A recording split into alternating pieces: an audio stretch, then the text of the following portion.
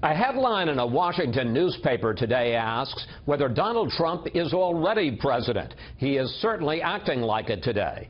The president-elect met with families and first responders from last week's brutal terrorist attack at Ohio State University. The event comes as Trump continues his search for the best fit to be his top diplomat. And on top of that, another celebration with his supporters tonight in Iowa. Correspondent Peter Ducey is in Des Moines right now. Good evening, Peter. Good evening, Chris. It was just a few minutes ago that the president-elect left the campus of Ohio State University. He headed for John Glenn International Airport there in Columbus on his way here to Iowa. But he did meet for about 40 minutes with victims of that recent stabbing spree on campus and the first responders who stepped in to save them. We just saw the victims and the families, and we were these were really brave people, amazing people.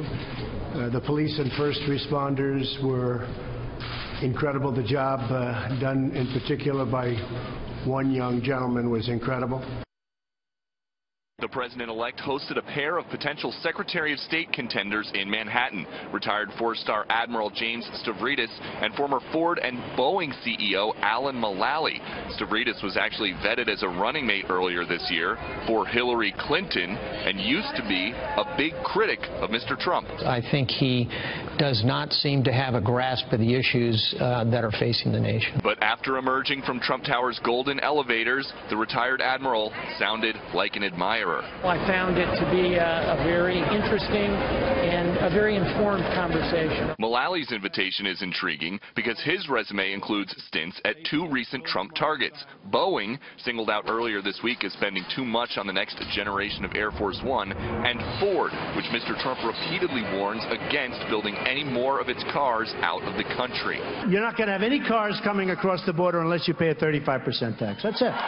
Transition officials are stressing that Ford, under Mulally, was the only big American car company not to take bailout money. The Trump cabinet room continued quickly filling up today with the announcement that Mr. Trump wants Andy Puzder as labor secretary.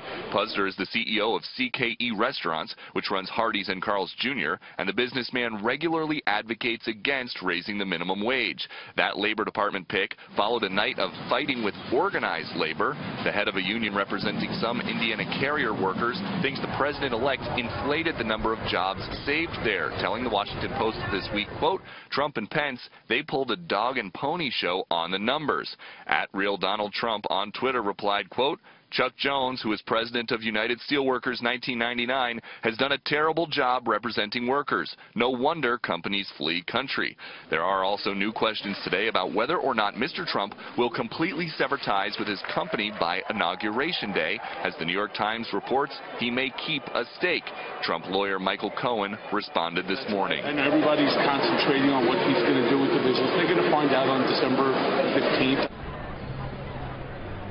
Here in Des Moines, it is very, very cold out, but it's looking like it'll be a warm welcome inside Hy-Vee Hall for the president-elect, who will be joined tonight on the third stop of the Thank You Victory Tour by the president-elect and this state's governor, Terry Branstad, who the next administration hopes to send to China as the next U.S. ambassador there. Chris? Peter Ducey reporting from Des Moines. Peter, thanks for that.